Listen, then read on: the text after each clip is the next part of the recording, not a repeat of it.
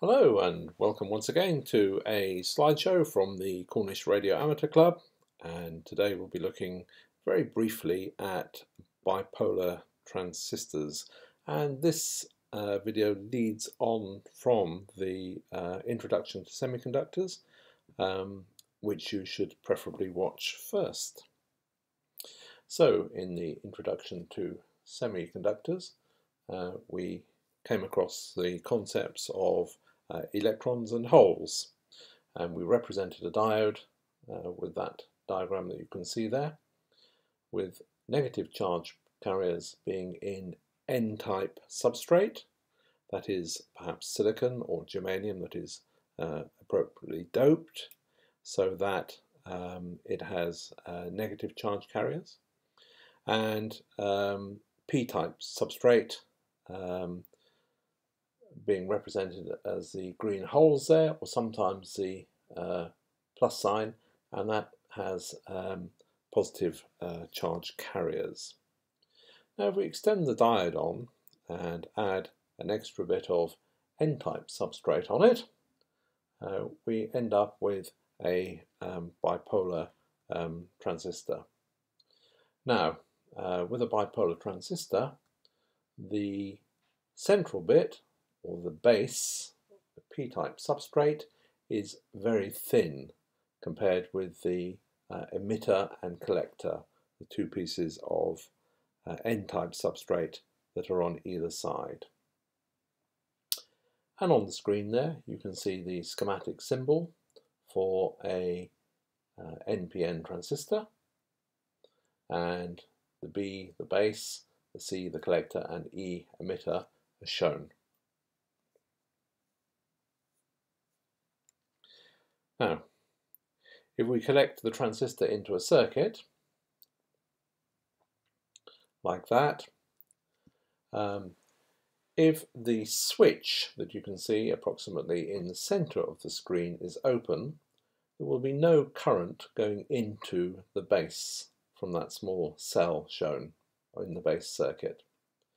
And therefore, you will end up with two depletion regions.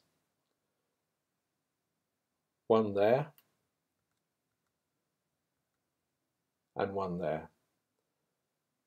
So we have depletion regions there between the base and the emitter, and between the base and the collector, and so no current will flow.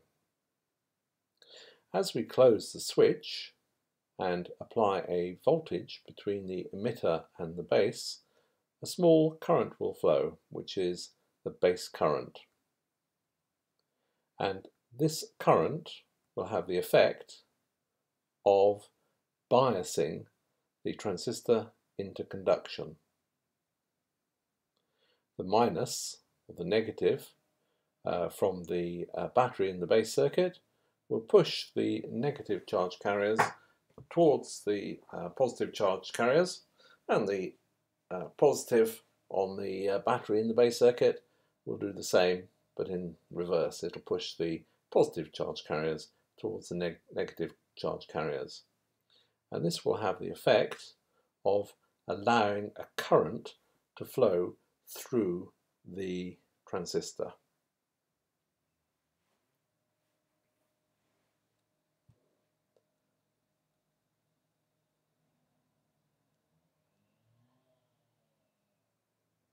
And there we have it.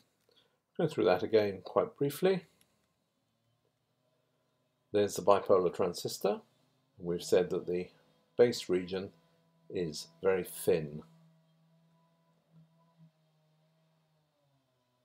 There's the schematic symbol for an NPN transistor. If it was a PNP transistor, the arrow would point into the transistor. For an NPN, it points out of the transistor. That's the arrow on the emitter leg of the schematic symbol. If we put the transistor into a circuit with a battery potentially providing, but not at the moment because the switch is open, but with a battery potentially providing voltage between the emitter and the base,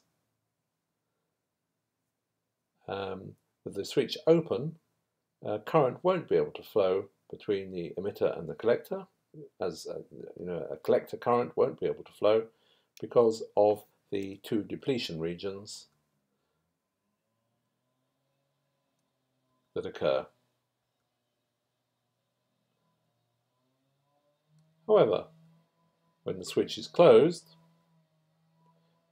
these depletion regions close up, and now current can flow from the N-type on the left, and this is showing conventional current flow. Current can flow from the N-type on the left right round from the emitter through to the collector. So if you like, this is showing the transistor as a switch. And there we are showing the current.